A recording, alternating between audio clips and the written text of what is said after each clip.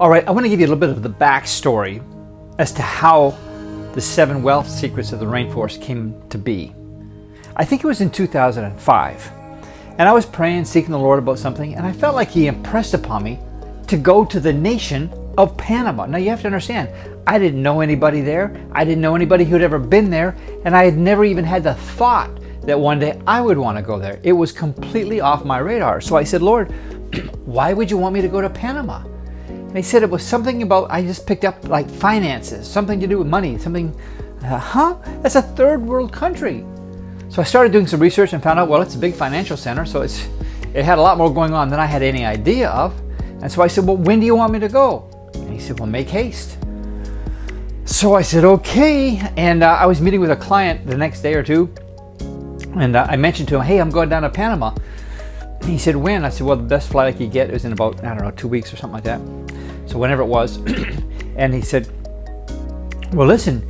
He said, well, why are you going? I said, I don't know. The Lord told me to go, I'm going. I have no idea why I'm going. He said, well, if while you're down there, you'll look for some real estate for me, some investment property. He said, I'll underwrite the cost of your entire trip. Well, I thought, why not? I didn't know why I was going there, so why not?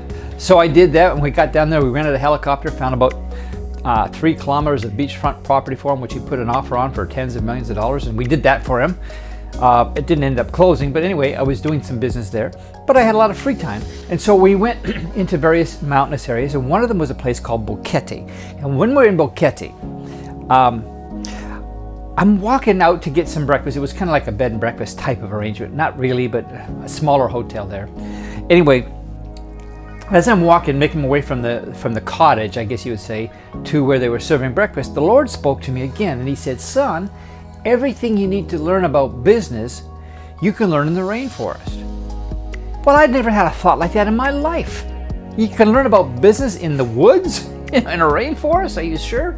So I went to the lobby and I said, listen, are they having any seminars in the rainforest today or something like that, business seminars? And she looked at me like I was, had a screw loose or something. No. I said, okay. So I pondered that. Lord, what do you mean?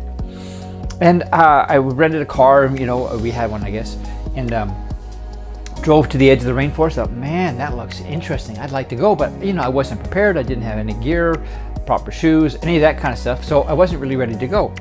So finished up the trip and I came home and I Googled, rainforest and business. Like, had anybody ever had that thought before? As it turned out, the former CEO of Mitsubishi wrote a book called What We Learned in the Rainforest, Business Lessons from Nature.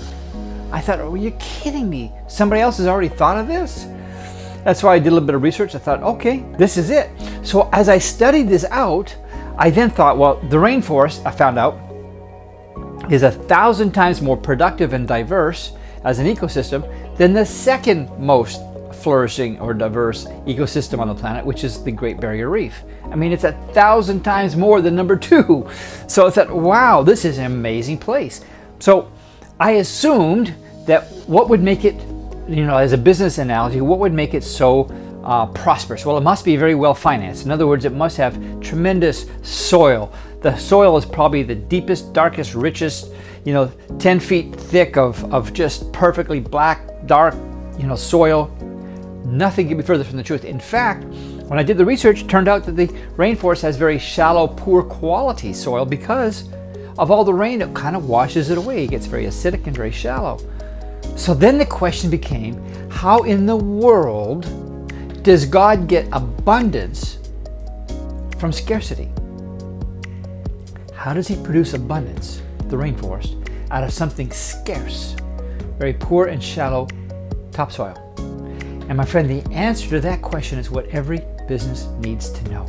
And that's what this 7-hour teaching series addresses. Now, I'm going to take you inside just a little bit and give you a bit of a peek at what you'll be getting, what you'll be learning, so you can see whether it's something you're truly interested in.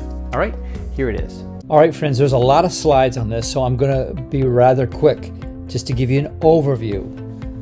It's very tempting just to teach it to you, but you're going to have to get that to 7 hours worth of content here. But the bottom line is I outline what the premise for this is. The Bible says that the hidden things of God from the creation of the world are clearly seen, being revealed or being understood by the things that are made, even His eternal power and His deity. So we understand that's important, and we also know that Solomon talked about this, and it says that he spoke about trees, from the cedar tree that is in Lebanon even to the hyssop that springs out of the wall. And so we know that it's a good thing to study how God does stuff, and Solomon talked a lot about it, but there's a whole lot to learn.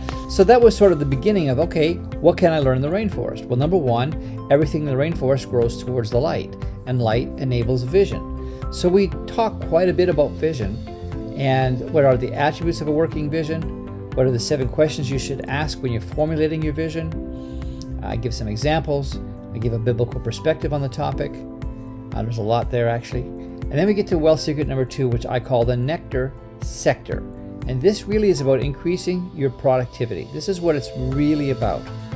And you do that by setting up what I call a no-pest zone. And I learned this from the Smithsonian World Headquarters for Tropical Research. That's in the Panama Canal. It's on Barrow, Colorado Island.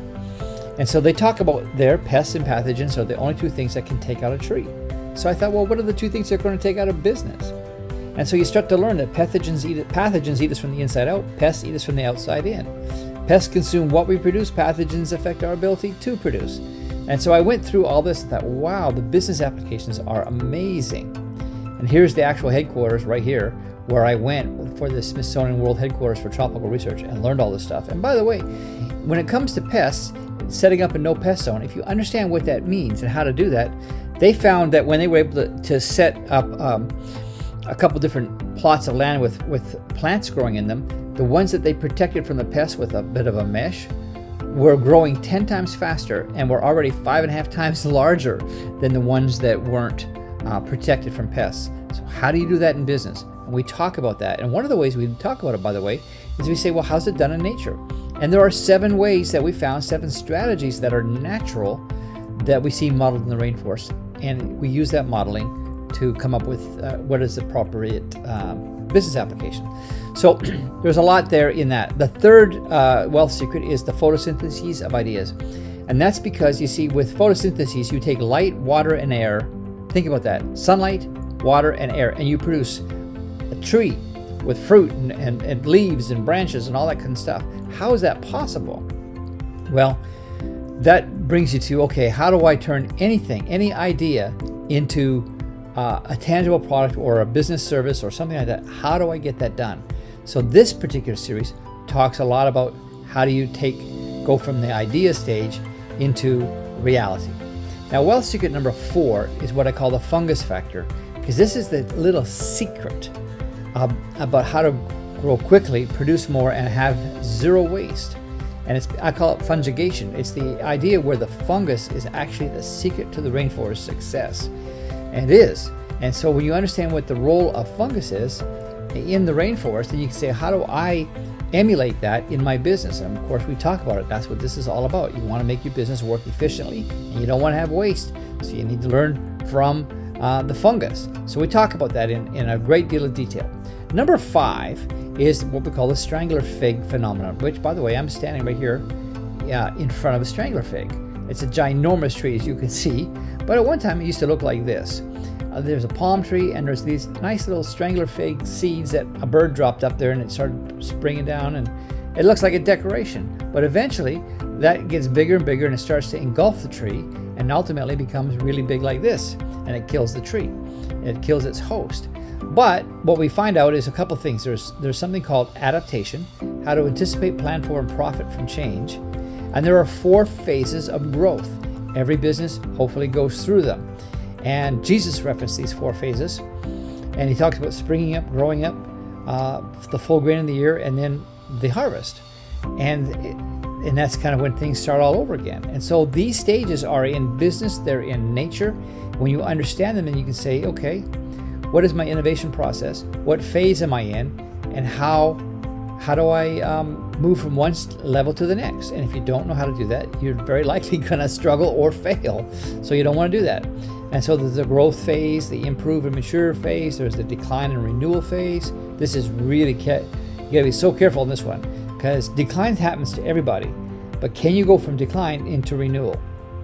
Well, you can, but you need to be aware of that and of course plan it. So that's it. Number 6 is the Brazil nut effect, which is basically the idea of expanding your business through non-competitive networks, and how you can basically many times acquire something without having to use your own limited resources. And we learn this through the type of relationships that are in the rainforest. And the Brazil nut effect highlights this little creature here called an agouti.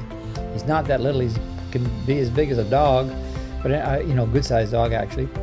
But anyway, we talk about the various kind of relationships and how that works. You got a mutualistic relationship, you got symbiotic, you got opportunistic, and you have parasitic.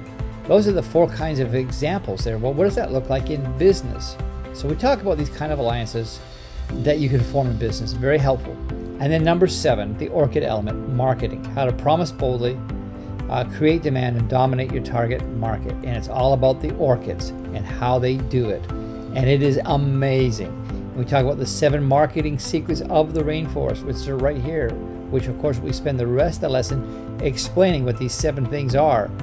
So that's it, my friends. That takes you into the whole thing, and there's obviously a lot of slides involved. I can scroll through here a lot more, but this is the overview. I hope that helps. And listen, if you love God, you love business, you love nature, you will love this. Thanks for watching. I hope you get it. God bless you.